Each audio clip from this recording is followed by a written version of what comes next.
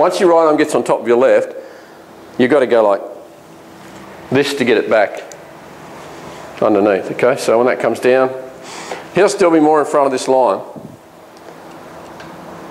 More in front of this line where he started. See, nearly an impact. I stand a bit too, straighten that right up, don't I? Yeah, well that's what you see, but it's caused by the... Yeah, but that's the reaction from the swing. Everything's a counterbalance. Yeah. You know, so people who go over-rotate, they go over-rotate.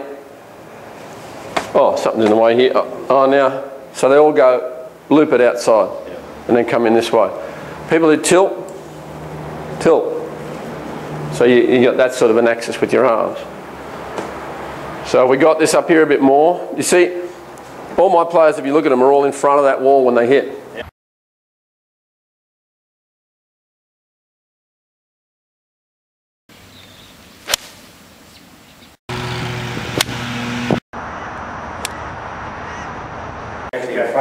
And everyone says, don't get ahead of the ball. You've got to stay behind the ball. And in fact, their shapes start like this.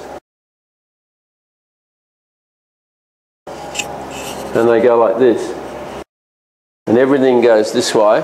And then that comes around.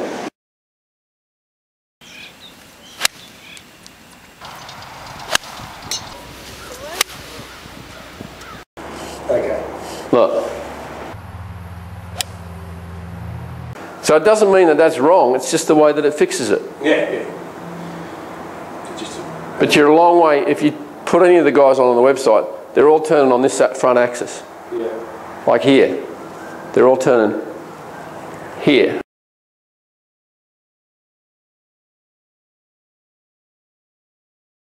Which is ahead of it compared to what most people think is a turn.